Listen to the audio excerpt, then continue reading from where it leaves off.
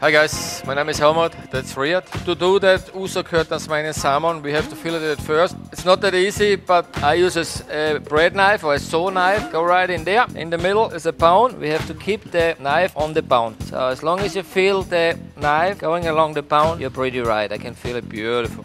So it's got the first side. It's not a bad job. You see how smooth it is.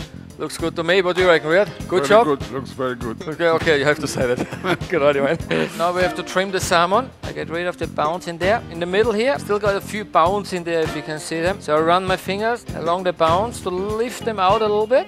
Now we marinate the salmon fillets. We got here sea salt. Just we use the skin of orange, lemon, brown sugar, and we chop some dill. We mix all together. We put a little bit of the mix on the bottom. Beautiful. Now we put a little bit on top as well. Make sure it's covered nicely. Perfect. So we used up all the mixture.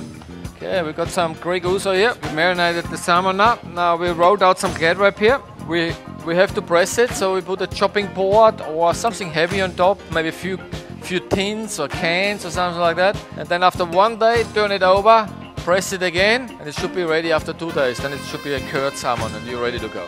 Okay, like said before, I marinate the salmon for 2 to 3 days, like that. You see the orange zest on the salt, the sugar, the dill, or everything is still here. We wipe most of the marinade off. It's ready to carve. When you cut the salmon, make sure you cut it nice and thin, please. Very important. Finish up the plate. It's just a beautiful dish. If you have a look at it, it's just very colorful, nice. Love it.